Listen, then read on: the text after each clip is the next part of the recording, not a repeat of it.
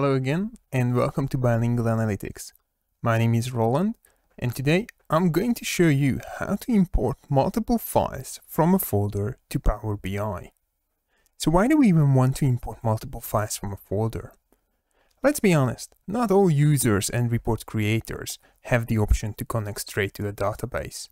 Most of us, mortals, we have to access our company's database via another tool and export the data on a daily, weekly, or monthly basis, and then combine those files to create our report.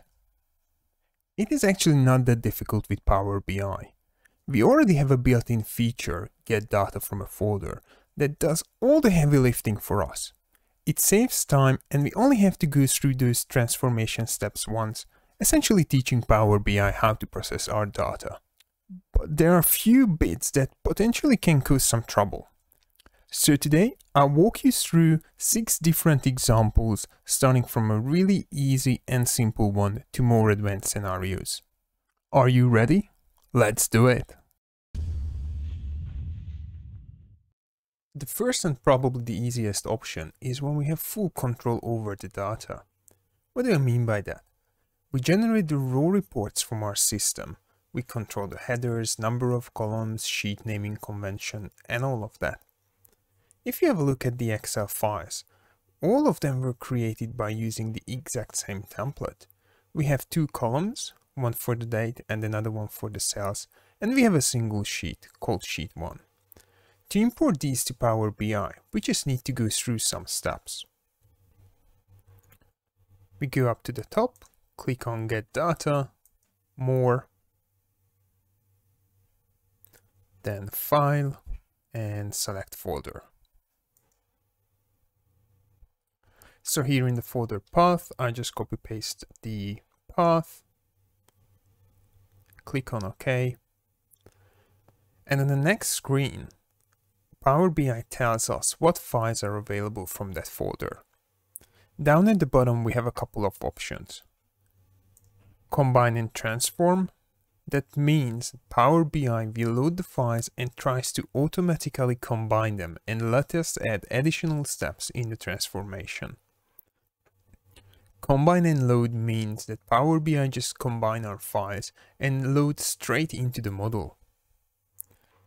Then we have load and transform data buttons that those do not combine the data automatically. So at this stage, I guess most of us will click on the combine button. I personally like to click on the combine and transform button just to validate that everything is cool.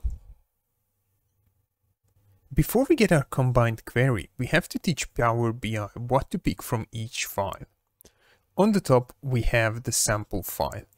By default, it's always going to be the first file, and if you want, you can select another file from the folder. For the time being, let's just use the first file. Then I click on Sheet 1. We can see a little preview of our data, and I'm just going to hit OK. After that, as I said before, Power BI does the heavy lifting for us, and we will be presented a nice combined query or table that we can just simply use in our report. We can see the file names under the source name column, and then the combined report itself. On top of that, Power BI also created some helper queries. In here we can find all the logic that Power BI used to create our combined query. Easy peasy, right? Now what happens if for any reasons one of the sheets are no longer called Sheet 1? Let's change that in the third file to Sheet 2.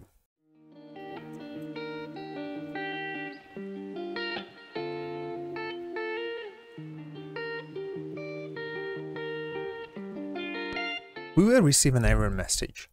Remember, we told Power BI to pick up the data from all files from Sheet 1, but in the third file there are no Sheet 1, so it cannot pick up anything.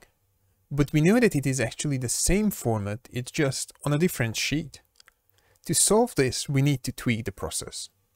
If we go back to the transform sample file and have a look at the second step, which is the navigation step, at this part of the query, we can see that Sheet 1 is actually hard-coded. So what happens if we just simply change this to 0?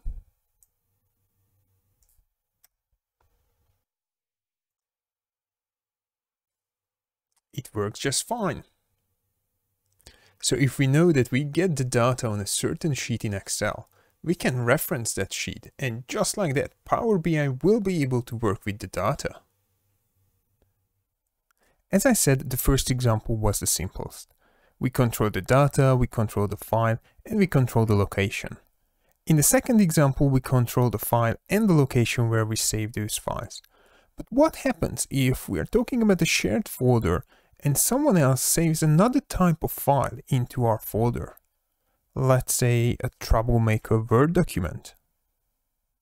Again, it's all about teaching Power BI how to work with available files in the folder.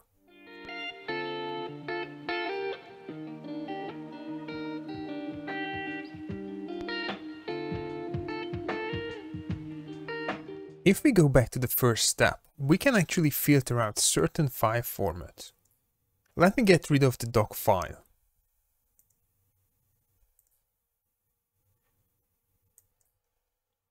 And here we go. We are back to normal. Using the same logic, you can filter out other files as well. Let's say that we have sales and cost reports in the same folder.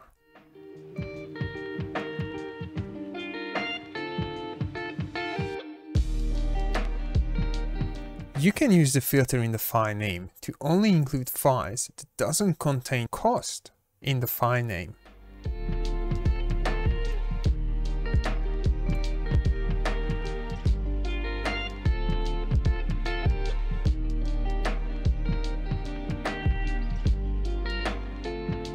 And you can do heaps more than just that.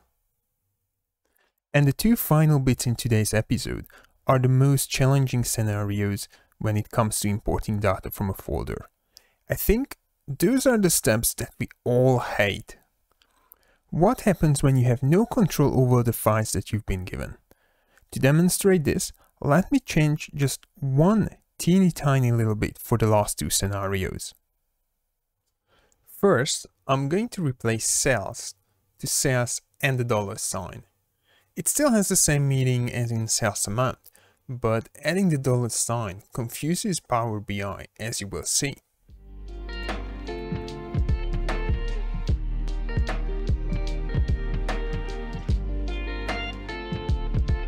Picked up the data nicely from the first file and the second one, but nothing from March. So how do we solve this? First, we have to understand what's going on. The reason why Power BI know how to handle February and January is because under the transform sample file query, it automatically promoted the first row to headers. Let's have a look. But the header in the last file is a bit different than the other files. So to solve this, we have to get rid of all the steps where any column reference is in a sense hard-coded in the transform file, and do some massaging in the combined query.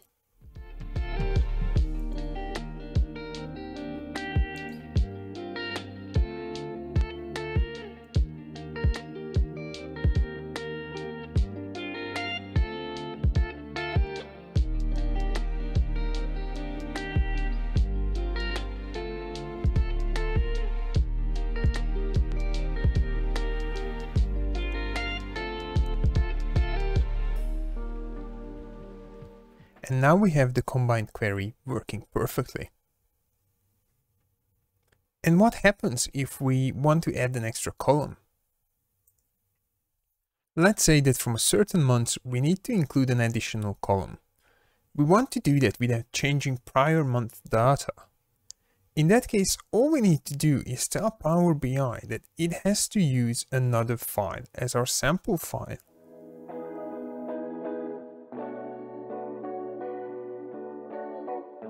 We can select the sample files when we are combining those files, but let's be honest, most of these scenarios are actually going to happen after you already have something imported. So let's just use again the first file and do the import. we can see that we have all the files imported, all three of them. We have dates and sales. But remember, in March we added the discount column as a new column. And if we want to change the sample file, we can go to the sample file tool, and you can see it has February selected. Once again, it was the first file in the folder. Under the navigation step, you can see that it's actually picking up the first file. So what happens if we just simply change that to the second one? Now you can see it's using March as an example, as a sample file. And if we go back to our combined query, we can see the discount column immediately appearing here. We have values for March, but nothing for January and February. Of course, in real life, it is possible that you have to combine all of those tactics to get where you want it to be. Now just remember, once you cover all of those pain points, refreshing your report is going to be a walk in the park. I hope you found this video useful and I was able to shed some light on the import from folder feature in Power BI. If you have any other questions or suggestions, just let me know in the comments below. If you like the video, hit the like button, subscribe to the channel so you never miss a new episode. Stay tuned and see ya!